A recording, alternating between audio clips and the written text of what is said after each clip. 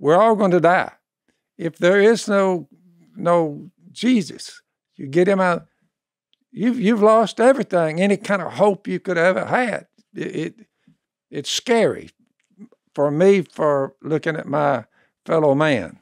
They just dismiss him with that much riding on eternal life. You can live forever. So whatever people are getting out of these podcasts like this, don't ever forget, Mr. and Miss Audience, that we are discussing, if you have a better story than Jesus, his death, burial, and resurrection, if you have a better story than that, well, fill us in on the details.